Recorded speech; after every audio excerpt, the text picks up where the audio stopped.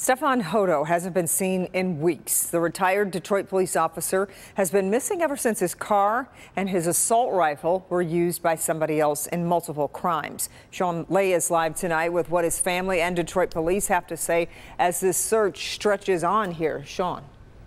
You can imagine, so emotional from the police and Stephon Hodo's family members. We're hearing from them for the first time. We're also learning some new clues here. We're here live on Detroit's east side, but Stephon Hodo went missing from Detroit's west side. However, we're learning tonight his car, black Lexus, was seen over here on the east side as his family and police continue to look for him and look for some important answers.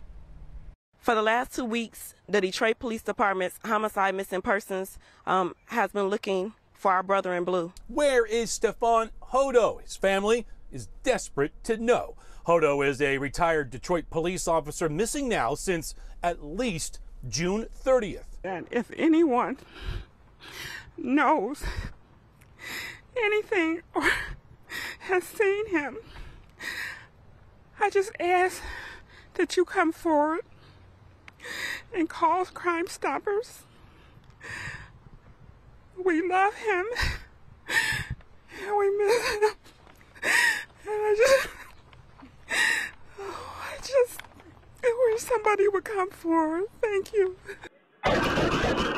Here are the bizarre and scary details. June 30th, 13 days ago, a man caught on camera firing shots into a Detroit home, not once, but twice. Police say he was using a weapon that belongs to Hodo.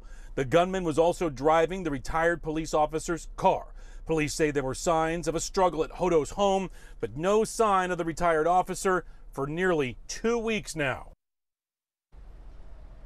All right, back here live. More about Stephon Hodo's car. It's a 2007 black Lexus. Again, the man with his weapon firing into that home was driving Stephon Hodo's car. And police tonight are saying if you saw the car before June 30th, that's important, on the east or west side, they definitely want to hear from you. They were speaking out through Crime Stoppers today, so a $2,500 cash reward now being offered. And Kimberly, you can tell just by the emotion in the voices from the police and from family, they are desperate for a tip. They need something to help with this case. They absolutely do, Sean. I want to ask you before you go, there's a man in custody in the shootings. Is there any update that you know of on that?